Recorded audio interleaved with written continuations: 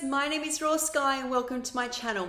So this is a juice diary where I share where I'm up to with juicing. I'm up to day 31 and let me walk you through this day. I'll also answer some questions for you. So day 31, I woke up, I was a little tired the night before. I'd been to a festival for Australia Day. I find being around like flashing lights and really loud sounds, it can really just set off my nervous system. So I always wake up a little sluggish after, it's like feeling hungover. Anyway, I got myself up and did a run and that felt really good. What I have noticed about running though is I am taking it as easy as I can, but I want to back off. It can cause some histamine type symptoms. It seems to give high cortisol levels, so I'm really watching that. Because I don't want to set off any old symptoms. So after my running, I was really drawn yesterday to a lot of coconut water. On any day like that, it means I'm a bit dehydrated. Now this makes sense because you have to remember when you juice things like sweet fruits, like grapes. Now the day before day 31 was day 30 where I did grapes all day, is without the skin and without the fiber, you get a blood sugar spike. And for me, not having a stomach, it can be quite high. That will dehydrate you because it sets off like an autonomic nerve response where you will get like hot flushes, you'll get heart palpitations, you can get an upset stomach. So everybody's body's different, but I need to be cautious of that because yesterday on day 31, all I wanted was coconut water all day. I did still have a little bit of grape juice, but mostly coconut water. I also had a couple of green juices. That was really nice to have. So I would have had 3 liters of coconut water, about 1 liter of grape juice and 2 liters of green.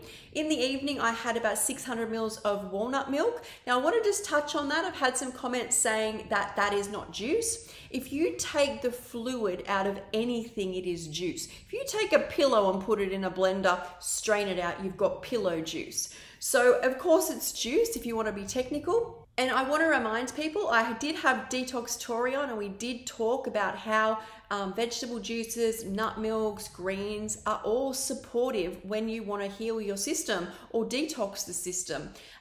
You want to have nutrition in your body so your body will be fueled to detox. If you make yourself extremely sick, your body needs to keep you alive. It's not worried about getting things out. It's going to keep you alive. So I'm all about supporting my body. I'm basically doing a juice diet in the sense that I want to drink what I would usually eat. So basically yesterday I was dehydrated though, and on a normal day if I was dehydrated I'd have a lot of coconut water. So that was all very similar. As I said, I had the nut milk in the evening. I went through everything else I had. I also did try last night to do like a very small avocado milk. And how I did that is I got a tablespoon of the avocado, put it through the blender, sifted it through the nut milk bag a few times, and I tried that. I really didn't like it. It really didn't sit well, didn't feel right, didn't really bring me any benefits, so I won't be doing that again. But look, it's all about trialing what's going to work for you, what works for your body. I am here to promote don't give up. There is a way. Look, I've used things before like the raw food diet healed me of 32 years of chronic illness. The grape cure diet, I was on grapes for 3 weeks. It got rid of a tooth pain. My hair was growing great. I felt amazing.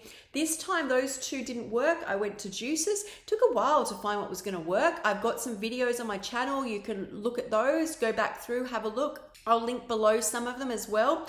But you've really got to do what works. Another question I've been asked is about how I will know if I have healed, because I think to a lot of people are like, you're well, you're doing amazing. And yes, I am. I feel absolutely incredible. I healed all of my shingles symptoms. I've healed the chronic fatigue, which came back. ADHD flared up. That's gone. Candida's gone, as long as I don't have too much sweet juice. Histamine intolerance is not flaring up, but if I do have a lot of a histamine high fruit, it will flare up still. But how I'm judging how my healing is going is especially my gut health. I think I've said this before on the channel that as soon as I got my gut health flowing, all of my problems went. My system just, it felt like, and I know I go on about this, but it felt like the stomach gets lodged or doesn't move as fast. Then the kidneys and liver really wear the brunt of a lot of toxins. Like it gets backed up, it just seeps back in. Then you start to see rashes, nerves are getting like toxins around. It's just this whole problem through my system just broke out. As I got flow moving through the system with the juices, it was like everything just calmed. So I'm really grateful for that. But the way I know that my healing is going on plan, or when I will break this, is there's two things. The first is I want my stomach to not be distressed, not be upset. Now it is pretty flat, but it still can swell sometimes. It's definitely not perfect yet. The other way I will know when it's time to come off the juices is my body will tell me. I'll get to a point where I will know it needs food. I will know that it needs more, maybe a smoothie. I'm not there yet. Also, I'm still releasing waste. I think that's a great idea too, that I'm on this, so I may as well stay on it and give myself a good flush.